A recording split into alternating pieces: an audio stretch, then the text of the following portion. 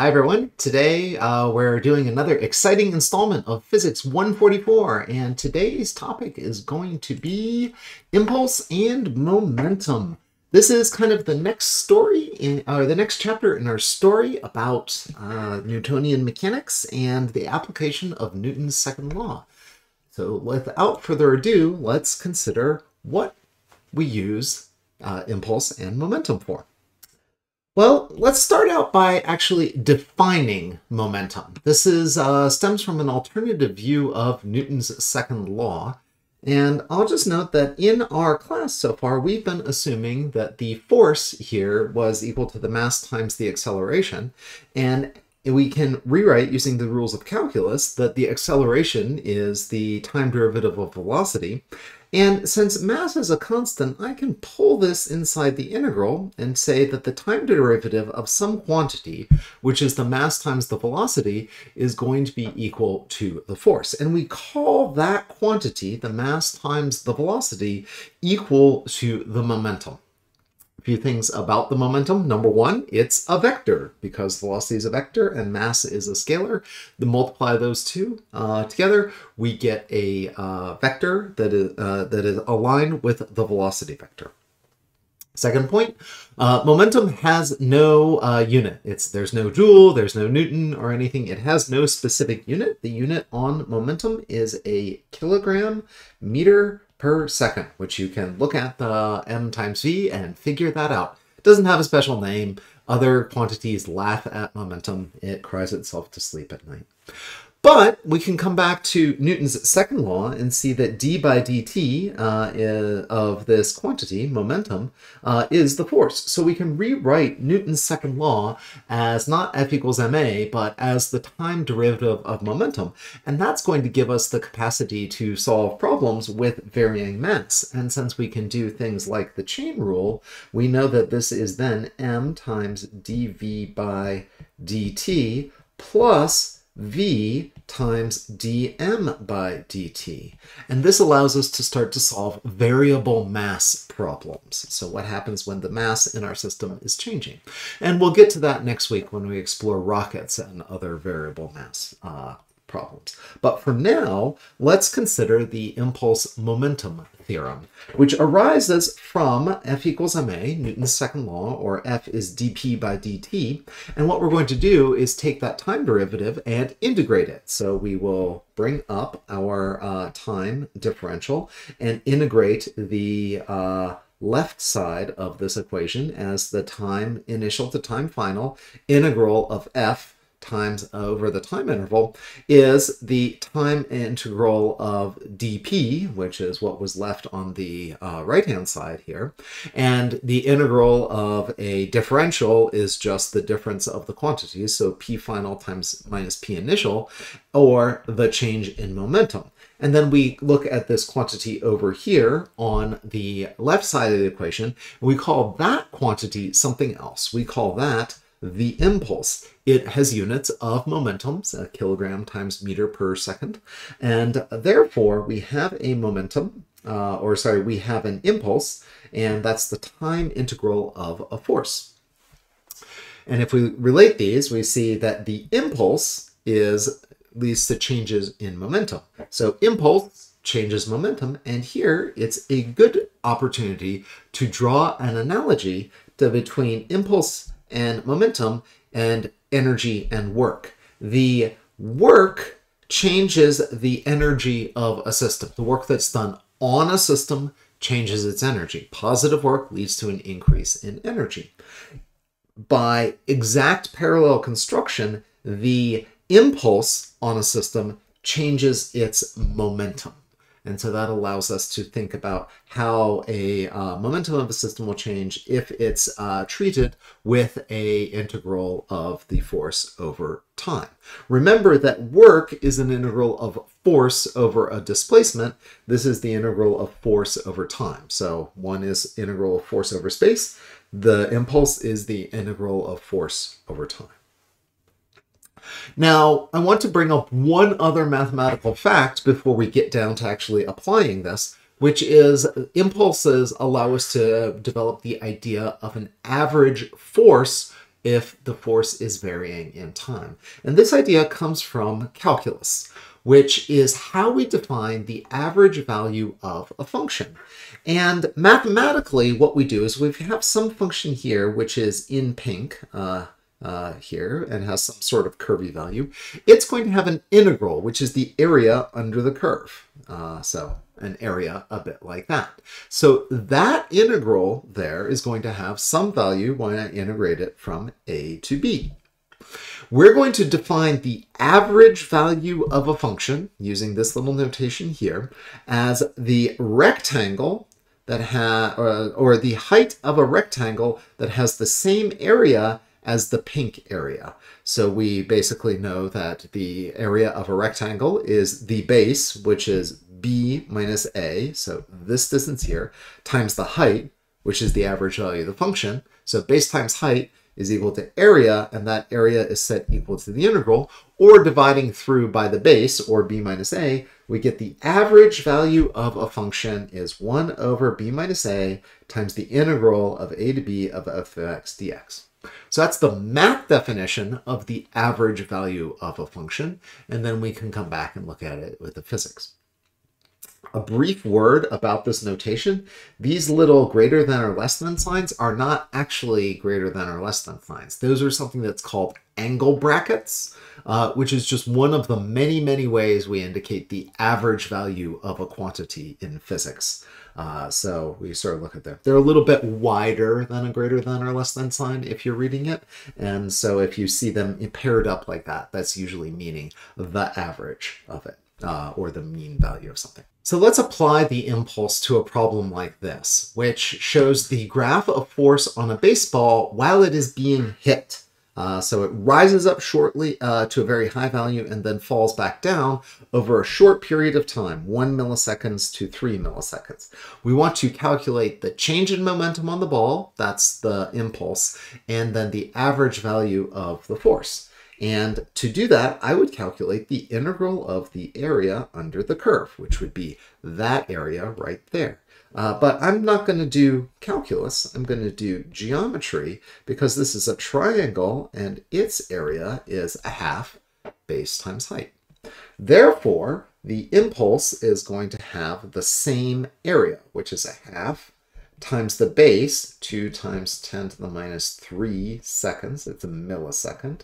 And then the height here is going to be 18,000 newtons. And so the average value of the force then is just going to be 18, or the average value of the impulse is then going to be 18 kilogram meters per second.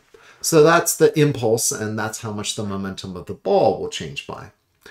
The next thing we want to do is calculate the average force. And so the average force is going to be the impulse divided by the time interval, because that stems from F average times the time interval is going to be the impulse. And so that's how we get to the result here. So we take our 18 kilogram meter per second, and then we divide it by the time interval, which is 2 times 10 to the minus 3 seconds. And that gets us to our average value of the force being 9,000 newtons. That's a lot of force. And this is actually a problem that we are treating in something that we call the impulse approximation, which means that there's going to be one force that dominates the dynamics of this baseball. It's the bat hitting it. There's other forces that are acting on it then. Maybe air resistance, definitely force of gravity. All these things are happening on it, but the magnitude of those forces is going to be very small, so we're going to neglect them. But it's only going to be small over the short period of time when this ball is being hit. Therefore, we neglect them, even though they'll be important over long periods of time, leading to larger changes of momentum. So that's often the impulse approximation. Let's consider some other kinds of impulses. This is a very mathy example. It kind of illustrates what happens and how we can apply this mathematically. We imagine a particle with an initial velocity that's given in unit vector form, so 3I hat plus 1J hat plus 6K hat meters per second. At time t, it's acted on by two additional forces, and they depend on time, here, here, and here. And we want to know if the particle has a mass of 1/2 kilogram, what's its speed after 2 meters per second? So then we can calculate the initial velocity, and we can calculate the impulse, and we know that the final momentum here, so we know, or rather we know that the final momentum minus the initial momentum is going to be the impulse. Therefore, the final momentum is equal to the impulse plus the initial momentum. Well, we can figure out the initial momentum from the speed and the mass of the particle. So we know that P sub I is equal to M times VI is going to be 0.5 kilograms, yep, times 3I hat plus 1J hat plus 6K hat meters per second. And so in the units, this is 3/2 I hat plus 1J hat, 1/2 J hat plus 3K hat meters per second. And then we calculate the impulse, and we can calculate the impulse as the sum, the vector sum of the individual impulses. So J1 is going to be the integral of f1 dot dt, and if we integrate that, that is the integral of 5I hat plus 2 inverse seconds times tj hat plus 1 inverse second times tk hat dt, and there's newtons dt, and that's going to have units, pulling out all of the units to we'll do 1 kilogram meter per second out front, and then this is the integral of 5I hat plus 2 tj hat plus tk hat dt. Integrating that gives me from 0 to 2 seconds, and then we get the units. It'll be in units of kilogram meter per second, and then the integral of 5 in the I hat direction is 5t divided from 0 to 2 I hat plus t squared integrated from 0 to 2 j hat plus t squared over 2 from 0 to 2 in the k hat direction. And integrating that out leaves us with sticking in 2 here becomes 10 I hat. Sticking in this 2 here is 4 minus 0, so that becomes plus 4j hat. And then sticking in my 2 here is 4 over 2, so that gives us plus 2k hat. And then the 0 terms drop out, and then the units on the momentum are kilogram meter per second. And that gives us our impulse from the first force. The impulse from the second force, J sub 2, is the integral of f2 dot dt. And then that impulse is just going to be this integral of 3t squared I hat dt times Newton per second. And so that's going to be 3 squared is from 0 to 2 seconds. And then 3t squared is going to become just t cubed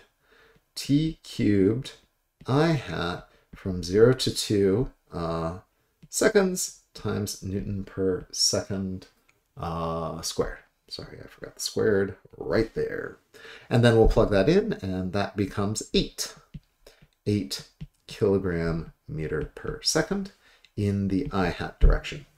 Finally, we figure out the final momentum, Pf, and that is equal to the sum of the two impulses plus the initial momentum, so Pi plus j1 plus j2 gives us our final momentum. And so that's 3 halves I hat plus 1 half j hat plus 3k hat plus the impulse from force 1, which we calculated right there.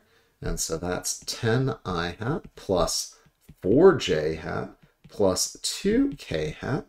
And then the impulse from J2, which is 8 I hat. And this has all momentum units, kg meters per second. And therefore, we get our final result for the momentum as 3 halves plus 20 halves is 23 halves. And another 16 halves is 39 halves I hat plus a half 9 halves j hat plus, let's see here, 5k hat. 5k hat, again, momentum units. And then finally what we do is we figure out the velocity. So this gets us to v final is equal to 1 over m times p final. And that is going to, mass is a half, so this is 39 I hat plus 9j hat plus 10k hat meters per second. And then we apply the Pythagorean theorem to calculate the speed. And this vector, when you calculate it out, has 41.3 meters per second magnitude. And that's the speed of the particle. All right, let's return to baseball once again and consider this two-dimensional problem where we have a baseball is thrown with a horizontal speed, hits a bat, and then ricochets upward at an angle of 60 degrees above the horizontal to reach a maximum height of 50 meters measured from the height of the bat. We want to determine the magnitude of the net impulse of the bat on the ball. So that's going to be the J is just the final momentum minus the initial momentum. Well, the other thing in the problem is it says neglect the weight of the ball i.e. the force of gravity during the time that the bat strikes the ball. So this is going to have a mass of 400 grams, so 0.4 kilograms times 10 meters per second squared. That's going to be like 4 newtons, and this is going to be a much, much larger force acting on it. So we just end up neglecting it. Again, this is the impulse approximation.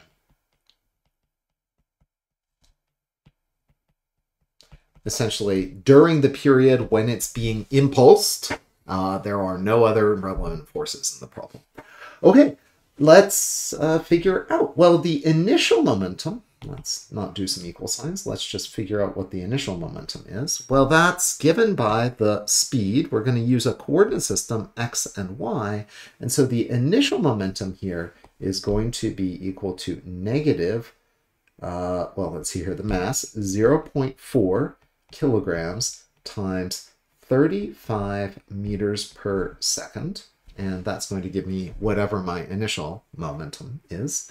My final momentum is not known, but I do know that it's equal to the mass of the ball times the speed 2, v2, times the cos theta in the I hat, plus v2 sine theta in the j hat, where theta is this 60 degrees right there. So I'll just note that that's equal to theta in my definition.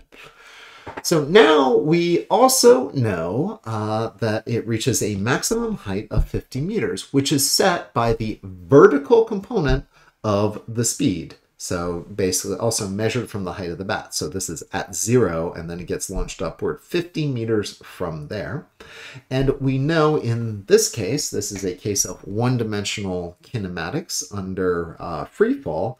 So we'll use the relationship that at 50 meters, it has a final speed of 0. So we'll use that v final squared is equal to v initial squared, which I'll just call v2 squared minus 2 times g times h. And I'm going to say that final speed is going to go to 0 at the apex of h equals 50 meters.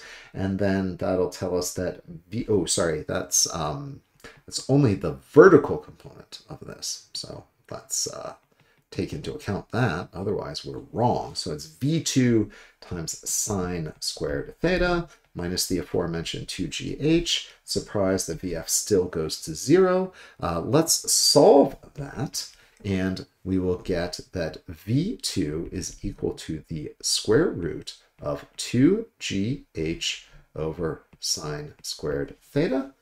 For those of you who are following along, we would plug in R2, 10 meters per second squared for g, height of 50 meters, and sine of theta is equal to sine of theta would be root 3 over 2. But this gives us our v2, and now we can calculate everything we want in the impulse, which is that the impulse here is going to be the final momentum, which plugging in everything is, let's see here, 0.4 kilograms times v2, which we don't know what it is, but it's the square root of 2 times 10 meters per second squared times the height of 50 meters, all over the sine squared of theta. Sine squared of theta is 3/4. That's root 3 over 2 quantity squared. Square root, and then times the cos theta, which is a half. And so that's the v2 cos theta I hat term. So I'll stick an I hat on that, plus the v2, which is this same radical expression right here, 10 meters per second squared times 50 meters, all over 3/4. And then again, the sine theta is root 3 over 2 j hat. And then we subtract from that the negative 0.4 kilograms times, the mass is positive, the speed is minus 35 meters per second, and this is in the I hat direction. And if we go ahead and calculate this all out, we get an answer that this is 21.3 I hat plus 12.6 j hat kilogram meter per second. And that gives us the tools that we need to figure out what the total impulse on the ball is. And if we knew how long this acted, we could figure out the direction of the force, or the direction of the average force. But again, impulse is a way of not worrying about the particularities of what the force is doing, but just trying to treat the before and after and throwing everything inside there into a black box. All right. I want to consider next what happens if we have a scenario where we are throwing a baseball or some other ball while standing on ice. You can exert a force on the baseball. Let's say you're the pitcher, so this force would be the force of the pitcher on the baseball right there. And as a result, from Newton's third law, that baseball exerts a force on you, and they are equal in magnitude and opposite in direction. So if we think about this as a system, we can think about what different things are in the interaction. So we're going to, as always, define our system by its boundary, and it's going to be the pitcher, the ball, and then the earth is outside the system. And what we're going to see is that within the system, there is a throw. And when we have this little drawing between them, this means that both forces are inside the system. Whereas if these little lines cross the boundary, that's kind of indicating that one force is inside the system, but its Newton's third law complement is outside. The throw's force is inside, and then gravity and the normal force are all acting in the vertical direction, so I'm not going to worry about that. I'm going to focus on the horizontal. And in a case like that, we can start to apply our new version of Newton's second law, where we take Newton's third law, we'll pull everything over onto the left-hand side of this equation.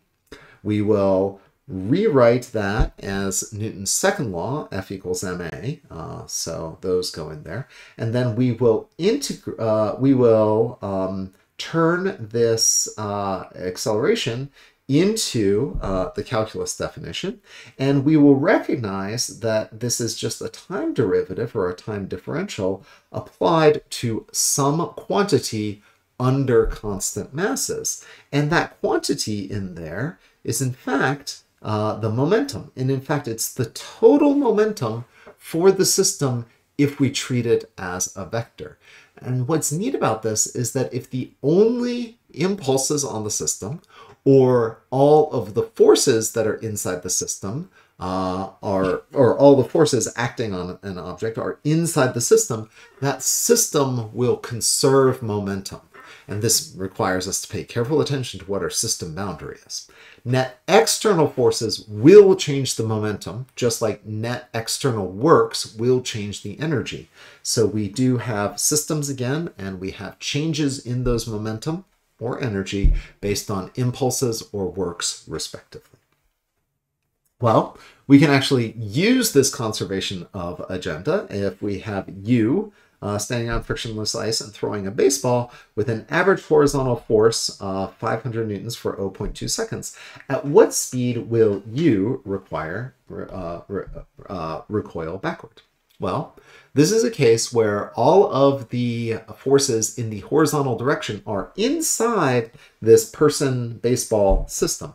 And as a result, we can say that there is no impulse on the system. So J in the, or I should say J in the X direction is going to be 0. So this is no horizontal impulse.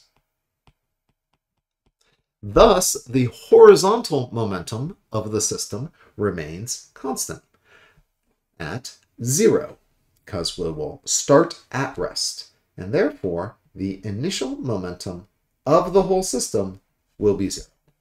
And that must equal the final momentum of the whole system. And that final momentum is going to be the mass of U times the velocity of U plus the mass of the baseball times the velocity of the baseball. And we're going to use our variables like this, and we're going to define a plus x direction in the horizontal direction. Well, we want to figure out what how fast VU is, or how big VU is. So we will solve that by finding out that VU is equal to negative MB VB over MU. Well, we are not given the final speed of the baseball. We only know the average force for 0.2 seconds. And that means we know that the impulse on the baseball from the pitcher has a magnitude of J of the pitcher on the ball is going to have a magnitude of the average force. We'll just say it is FAV times delta T, and that's 500 newtons times 0.2 seconds, and that's equal to 100 kilogram meter per second. And then I can figure out VU by plugging that in as the momentum on the baseball. So this is equal to MBVB.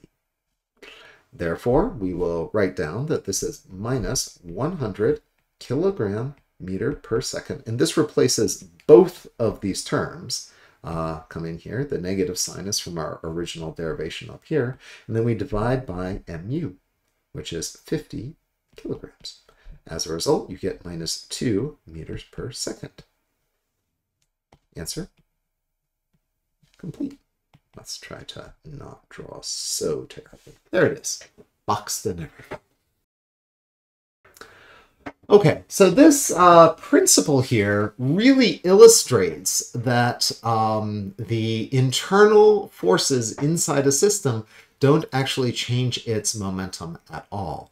And this is a nice little lovely demonstration of this mathematically that was typeset by Dr. Kaminsky. Thank you very much for all of the help there. Thanks for the typesetting. And what we've done here is we have written down all of the forces on a particle. So let's consider particle A, and these are all of the forces. So these are all the external forces, plus in a multi-particle system, the force of B on A, plus the force of C on A, plus the force of D on A, blah, blah, blah, blah, blah, blah, all the way up to however n bodies are acting on A, that's going to lead to the change in momentum for particle A. Okay, particle B feels some external forces, plus the force of particle A on B, plus the force of particle C on B, plus D, etc. And then particle C feels a similar set of forces from everything, leading to its change in momentum and everything. So we get this big giant matrix of forces that consists of two parts: the external forces that are acting on the system, and then all of these internal forces. But because of Newton's third law that allows us to say that the force of A on B is equal to the force of B on A, we can go ahead and cancel those forces out, which has been helpfully indicated by a little color ticker. Then we find the force of C on A, and that cancels with A on C, and then B on C cancels with C on B, and D on A cancel, cancel, cancel, cancel, cancel. Oh, I already canceled that. Oh, I was aggressive in my canceling. D on C, C on D, C on N, N on C, bang, bang, bang. There's all this cancellation that happens. Something else has got to go away. That one already cancels. Man, I was hyper enthusiastic, but they all go away. It's a blowout Newton third law sale. Everything must go, with the exception of all of the external forces. So if we add all of these up, we get the sum total of forces on anything in the system is the change in momentum of all the particles, or the total change in momentum of the entire system. And if the external forces on a system are zero, then the momentum of that entire system is constant. And we've been using this with like two body forces, but it holds for so many bodies. It holds for, Avogadro's number worth of bodies, all because of this Newton third law, canceling out the internal forces so that only the external forces are changing momentum. So we're going to use these concepts of systems to consider the case of collisions under the impulse approximation. And so a collision is what happens when two particles or objects hit each other and interact through forces. And we're basically going to use the properties of these conservation laws to ignore the details of what's happening when these things are interacting with each other. We just kind of put that into this big black box that we call the collision, and we look at what goes into it, and we look at what comes out of it without a lot of concern for what's happening in the middle. We'll dive into that a little bit at the end of this talk here today. So it's worth noting that collisions don't actually need to touch each other. These particles can actually collide through things like fields, magnetic fields, or electric fields, or gravitational fields. All of these can cause collisions, and so that'll be represented as a collision between particles, even if they don't physically touch. We just don't treat the details of the interaction, and then that's a collision. So the neat thing about this is we are going to apply our conservation laws to solve how some of these collisions actually work. So collisions in an isolated system have no external forces on them. Isolated system is physics language to say that the sum of the net external forces is zero. Therefore, P total is a constant. And this is always conserve momentum. We further classify these systems as given different words based on their energy conservation. If they are elastic, the energy is conserved in this interaction. Inelastic means it's not elastic, or the energy is not conserved, or it's perfectly inelastic. And that's what happens when two particles stick together after colliding. So let's consider starting with the bottom, perfectly inelastic one-dimensional collisions.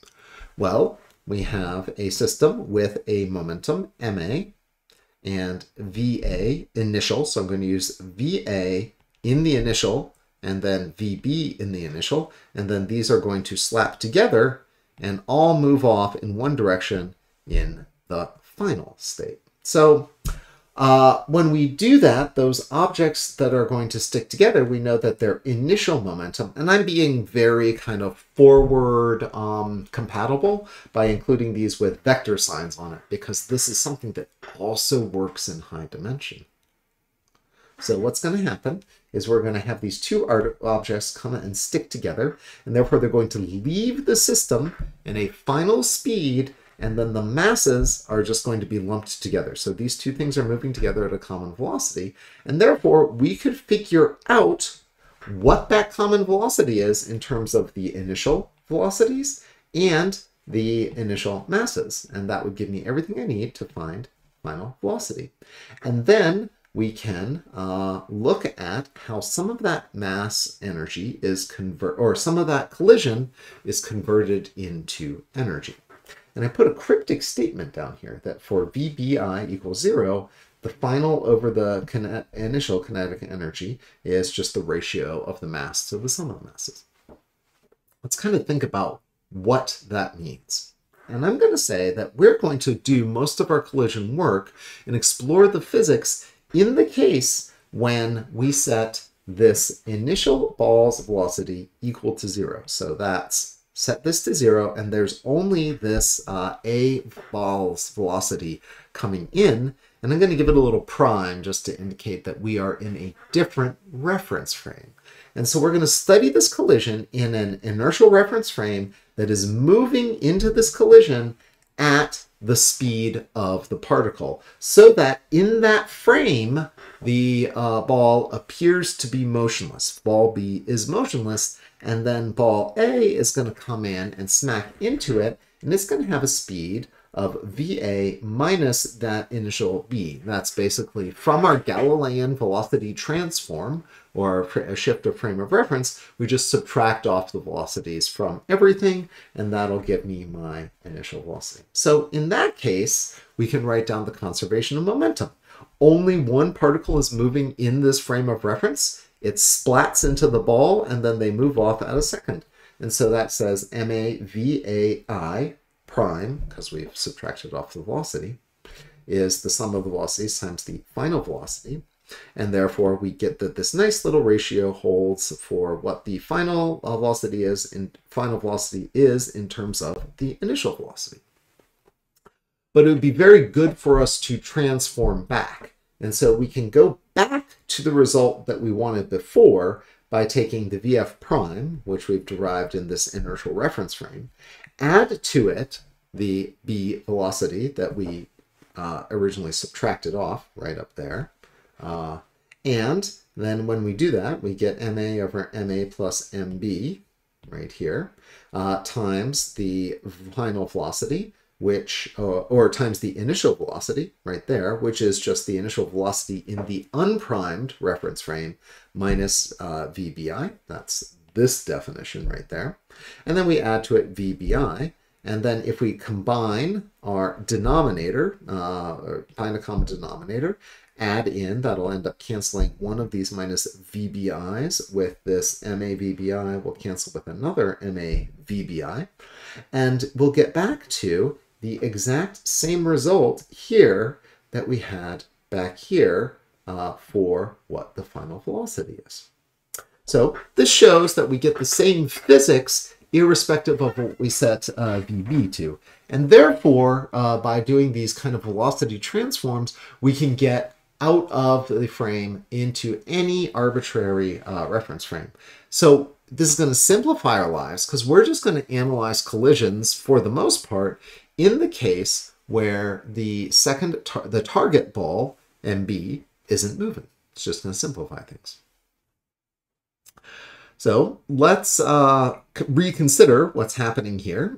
So if the VB is 0 and we figured out VA, and we're just going to drop the prime frames and kind of call the VB initial equals 0 frame as the regular frame. And then if I calculate my final over my initial kinetic energy, I just take 1/2 total mass times V final squared. And when I do that, I get the ratio of the masses to the sum of the masses times the initial velocity. And I plug these numbers in. I do some canceling here. And I get that this ratio is the mass ratio of the original target to the sum of the masses after they've splatted together. And that's necessarily going to be less than 1. So in perfectly inelastic one-dimensional collisions, the kinetic energy is lost, and it tells you how much in terms of a ratio is lost here. So let's take an example of this, that a bullet with a mass of 0.1 kilograms is really moving along here at 1,000 meters per second. It's fired into a clay block with a mass of 9.9 kilograms. And it's going to slide up this random ramp, and we want to find out how high up vertically it's going to travel with g is equal to 10 meters per second. So we can take this using the perfectly inelastic collision model, and we will say that the initial momentum, which is just the bullet over here, and then the combined momentum are going to be the same. So the initial momentum is equal to the final momentum. And then what we'll do is we will say that this is equal to mass of the bullet times the original velocity of the bullet is equal to the mass of the bullet plus the mass of the clay times the final velocity of the clay.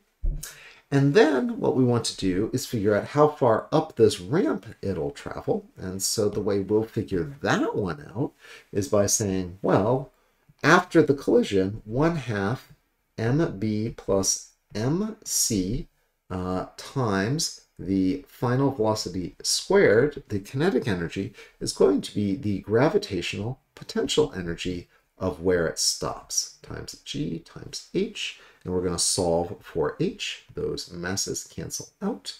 And we are left with h is going to be equal to v final squared over 2gh, or sorry, over 2g.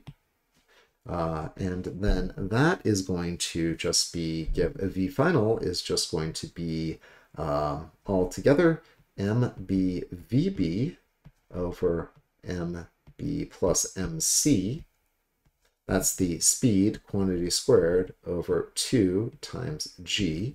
And let's plug in some numbers. We got 0.1 kilograms times 1,000 meters per second divided by 9.9 plus 0.1, kind of chosen to be a little neater for some reason, squared over 2 times 10 meters per second squared. And so that's 0.1 divided by 10 is 0.01 times that is 10. So this internal goes to 10 meters per second. Quantity squared is 100 meters squared per second squared, divided by 10 is 10 divided by 2 is equal to 5 meters. And so that's our answer. It sails 5 meters up the ramp vertically. All right, for my next trick, I want to kind of consider what's going to happen if the masses do not stick together. We're going to assume that VBI is equal to 0 here, but afterwards VBF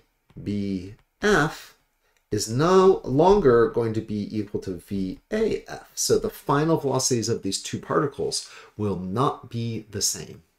And in general, we're going to have the masses in the problem, and we will, if we want to figure out what happens afterwards, we're usually just given what the VA initial is. VB is going to be 0, and then we come out with an equation, one equation that has two unknowns in it, VAF and VBF. No longer know what they do. So what we're going to need is another constraint on the system. Two unknowns means I need two equations. Well, the way we're going to find that is we are going to look for energy conservation. And if no kinetic energy is lost in the system, we get one additional constraint, which is the initial kinetic energy is equal to the final kinetic energy. And we're going to combine that with the velocities here, or the momentum equation there. And we can use this, and a glorious pile of algebra, truly wonderful, covered in your book. But the outcome of this is that the final velocity is just 2ma over ma plus mb times the initial velocity. And the final velocity is ma minus mb over ma plus mb times the initial velocity. So this says that the velocities are just going to be determined by the mass ratio of the system. And so we'll explore this a little bit better in class, but the main thing we needed here was we needed one equation and we needed a second equation. And the combination of those two are what allow us to solve this. Notice that this bottom one is a vector equation, so every time as long as I have two particles, I'm always going to get another kind of couple of constraints out of it, or another couple of equations out of it as I go to higher dimensions. So it tells us we're going to need some tricks. But the point is that once I incorporate an energy constraint, then I can solve my collision problems. But what if it's not perfectly inelastic, and what if it's not perfectly elastic? And in that case, we need a different kind of equation. And this is something that we call the coefficient of restitution formalism. So we think about this in terms of two things splatting together and then kind of bouncing off of each other. And so in this case, we kind of split our motion into these two stages where they come into contact with each other and then they squish down and deform each other. And there's all these kind of forces acting on the system as they squish together. So the basketball over here and then the soccer ball here both kind of squish into each other and then they rebound and spring apart. And we mathematically are going to describe that using the internal impulses of the system. So we're going to kind of treat this in two phases. The first is we have the forces that a particle experiences internal to itself. And what that's going to say is that whatever forces are in this kind of a squishy interaction phase that's happening here, they're going to have some sort of forces of compression, and I can calculate their impulses, or at least I can write down an expression for their impulse that says that for the initial momentum of the soccer ball, for clarity, this is going to be ma at VAI, and this is MBI, and this is MB. And what's going to happen is these particles are going to squish together, and then the impulses of all the forces inside the ball of the basketball are going to kind of push together and slow down this initial momentum to a point where it's traveling at some unknown speed v. Similarly, the forces, and this is going to be considered an entire system here, the forces inside the soccer ball are going to squish down and slow down the soccer ball from whatever it's traveling to plus the impulses to get it moving at speed or a velocity v. I don't know what that is, but they are moving together briefly, instantaneously. And so they're all squished together and moving together at speed v instantaneously. And notice that these carry opposite signs. That's because as a system, all of these forces are going to have Newton third law pairs. They cancel each other out. But if we're considering on a case-by-case basis, we can kind of divide those two forces into what's acting on ball A and what's acting on ball B to slow them down. So this kind of describes mathematically how these balls squish together. And they're kind of scrunched in here together. And then they're elastic, so they spring apart. Boing. And what happens there is they experience forces of restitution. And we're going to define those forces, like the P, the compression earlier, as R, and we're going to calculate their impulses, and we're going to say that the momentum from when things are stuck together to the final momentum is going to be changed by those forces R. Similarly, the ball B is going to be pushed apart by the restitution forces there, and we're going to get to our final velocities for these two particles once they are traveling apart separately at that's going to be VA final, and this is VB final. So they're pushed apart. So what we're going to do is we're going to define the coefficient of restitution.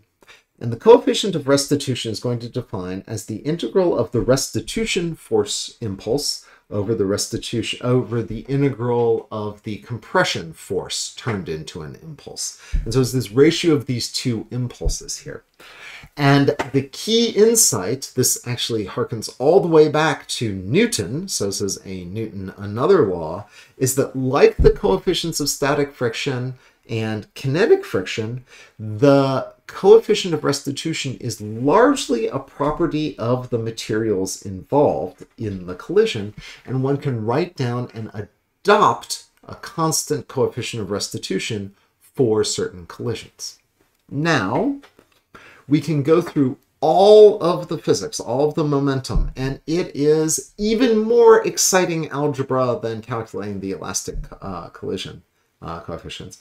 But we come up with an expression that the coefficient of restitution, if it's known, sets the ratio of VB final minus VA final divided by VA initial minus VB initial. And this is saying that the coefficient of restitution is giving us a scaling of the relative separation velocity relative to the relative approach velocity. So this bottom is how fast they are coming together, and then the top is how fast they are moving apart. I will note that for a perfectly inelastic collision,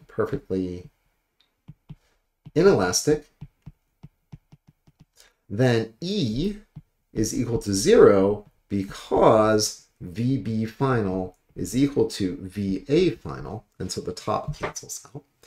In a perfectly elastic collision, you plug in all the numbers and you find that E equals 1 for perfectly elastic.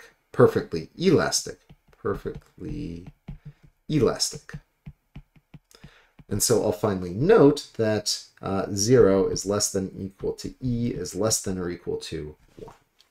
So it's just a number between 0 and 1. So let's apply this as our final trick of the day. Let's figure out the collision between two disks, which are sliding on a horizontal surface with masses 2 kilograms and 4 kilograms respectively, and they have the velocities that are shown, so 2 and 5 meters per second. And what we would like to do is we would like to know what their velocities are just after the central impact when they collide with each other. Great. So given this setup, we can figure out what the final velocities are using this coefficient of restitution formalism. So first off, we get the conservation momentum. So we know that MA VAI plus MB VBI is equal to MA VA final plus MB VB final.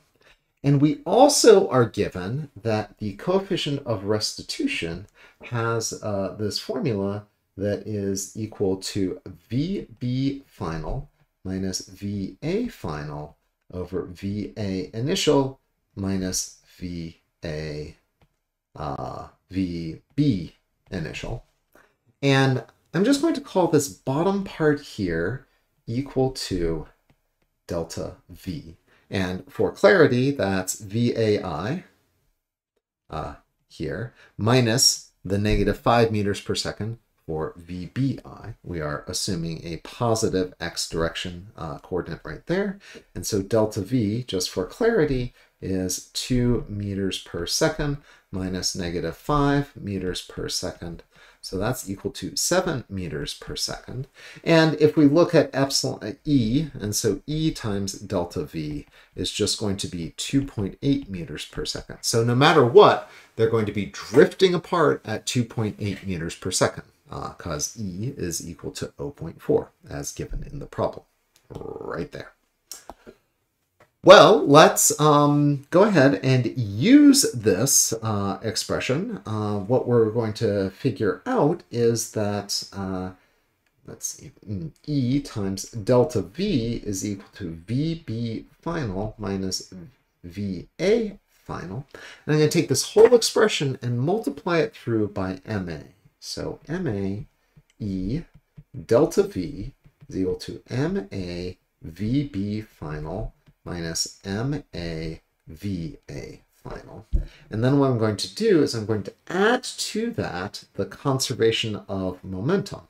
And I'm also, just for values, going to call that PI. So anything in red, I know from what's given in the problem. So I'm just going to use those and plug those in as numbers as I sort of solve everything here. So then I know that P initial is equal to MA VA final plus MB VB final. I'm going to take these two equations and add them. So I have my initial momentum plus MA times E times delta V, and we're going to end up canceling MAVA final with the negative MAVA final there. And then we are going to be left with MA plus MB times VB final, which is something I can solve for. VB final is going to be PI plus MA E delta V all over MA plus MB. And then everything on the right-hand side of this expression, I can just calculate. So let's do that. So the initial momentum of this system is MA VAI, so that's 2 meters per second, times the mass of A, which is 2 kilograms, plus the mass of B, which is 4 kilograms, times its velocity, negative 5 meters per second. That's just the value I have. Plus, and then I have my mass of A, which is 2 kilograms, times my coefficient of restitution, 0.4, times my velocity difference, which I argued was 7 meters per second. And so this expression here, I'm going to then divide by the sum of the masses, which is, again, 6 kilograms. That's 4 kilograms plus 2 kilograms. And out from this is going to come up minus 1.73 meters per second. So we figured out how fast B is moving using this coefficient of restitution relationship. Then the next thing that I'm going to get out of this is that VA final from the coefficient of restitution relation right here is going to be equal to VB final minus the coefficient times delta V, which is going to be minus 1.73 minus 0.4 times 7 meters per second, and that's going to be equal to minus 4.53 meters per second. So you might not have actually seen how to use coefficients of restitution to solve a physics equation like that, but it's really quite a nifty little thing if we get the coefficient of restitution just given to us like that. So just as a recall, this is the key expression from the coefficient of restitution, which is the relative separation velocity divided by the relative approach velocity, has a fixed ratio in the coefficient of in physics problems. And so we can usually just specify that, and that gives us this extra constraint we need to solve the conservation of momentum during collision problems. Okay, so that covers what I wanted to talk about in the context of momentum. Next week, we will go into two-dimensional collisions, variable mass problems, and the ideas of center of mass, which will allow us to calculate a few more things. And then we'll actually bring these all back with all of the conservation laws and dynamics to kind of put a capstone on what we call sort of our particle dynamics course before we head on into rotation. So that's all for right now. I will talk to you in class. Bye-bye.